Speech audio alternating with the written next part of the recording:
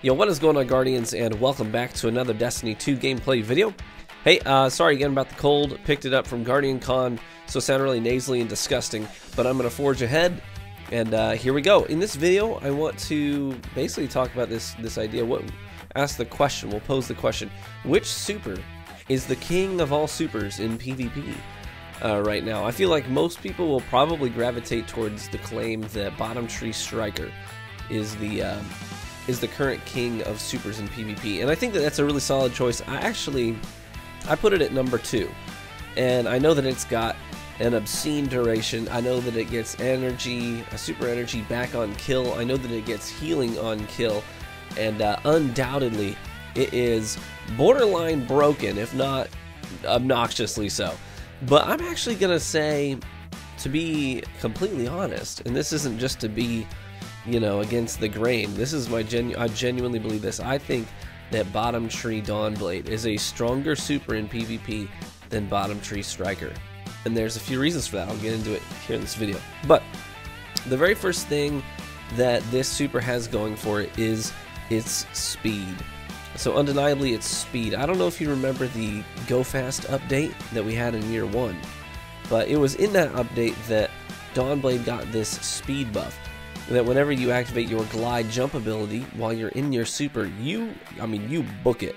You just start flying across the map at obscene speeds.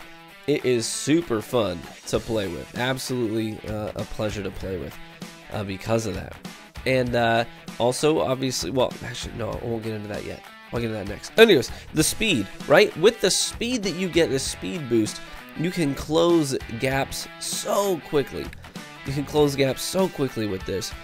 No matter where they are, if they're hard scoping you from Africa, you're like, I can get there in less than 2 seconds. I mean, I'm gonna be on that man, which is fantastic. You can get, you know, to multiple points of interest in a single super usage. So, and you can go to a flag, right? I'm gonna boost over to B flag, clear that off. Then I'm gonna boost over to the spawn, and the same guys that I just killed at B, I'm going to kill in their spawn as well. Like, you can hit multiple points of interest due to the speed of this super. Not only that, but because of the speed of the super, it makes you harder to hit, right? You're not just some big lumbering target. I mean, you're just zipping around. So it can be difficult for people to track your movement and to get good consecutive shots on you to take you out of your super. Now, compare this to the Striker. Just talking about the speed right now, the speed of the super. Nothing else. But when we're considering the speed, Striker it's a little bit more of a lumbering, boots on the ground kind of super. So he just kind of clunk, clunk, clunk, clunk, clunk. He's running around, right? And which is super intimidating, but it's not necessarily the best thing for closing gaps or hitting multiple points of interest and saving energy. You know, you can close gaps on individual players who turn their back and run away from you in your Striker super. You can close those gaps by doing lunge, lunge, lunge, lunge, lunge, right?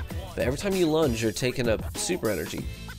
And, you know, for like 4 lunges it would take you to catch up to a guy.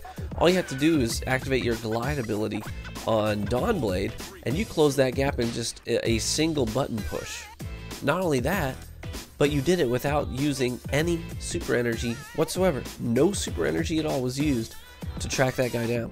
The next thing that the super has going for it is that it is a 3-dimensional threat. That's right, up, down, sideways, doesn't matter where your opponent is. If you can see him, you can kill him. So you can attack wherever you can look. And compare that to the Striker lunge. The Striker lunge, a lot of people know that if you use your verticality, if you jump up over their heads, it's hard for them to track you, because the tracking of the lunge only takes you more or less horizontally. Okay, so wherever the Striker is, he can lunge and do a tracking lunge, right? Basically just any horizontal direction around him. But it's up and down where he struggles, where he will lunge underneath you or over your head, depending on where you are in relation to the Striker. So obviously that's a bit of an advantage when it comes to the Dawnblade. Dawnblade, doesn't matter if you're up above him or down below him, doesn't matter. If he can see you, he can kill you. The Striker is a little bit more tricky in that regard, and sometimes you get shut down out of your Striker super because somebody is using their vertical space, they've got another teammate that's pegging you, but you're just trying to get the guy that's above you, So you're taking damage from him, and the guy that's above you puts a shotgun on top of your head and punches you, and between the two, you're dead. And that usually doesn't happen on Dawnblade, because the guy above you, he would have been dead already and you would have been out of there. The third thing that this super has going for it is the energy regeneration, right? And this is about the same as the Striker. I think the Striker gets a little bit more energy back than you do on Kill and Dawnblade, but the fact still remains. You get energy back into your active super for every kill you get, extending its duration. So that means that sometimes, even in this video, sometimes you are getting 7, 8, 9 kills with a single super. And that is ridiculous. That's absolutely insane to get that many kills with one super usage. And guys, this is not like a rare thing. It's not a rare thing.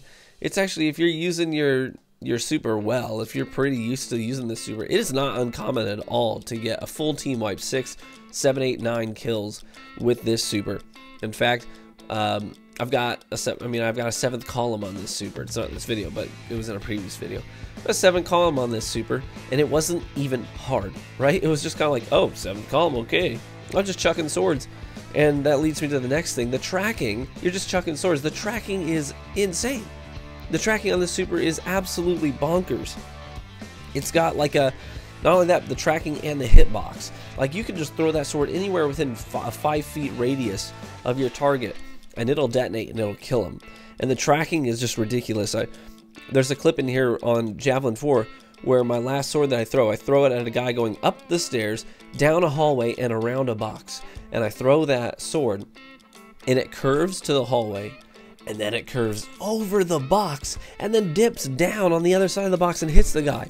And I remember seeing it when it happened. I was like, did that just happen? I would be mad. Like, I would be livid if I was that guy. The tracking is just, it's a little over the top. It's insane.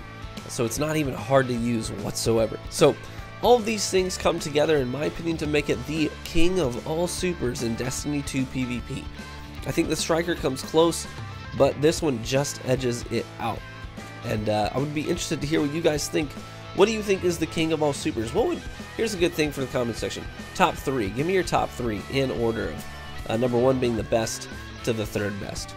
Alright, thanks for watching the video. Hope you enjoyed the gameplay, and I hope to catch you in the Crucible.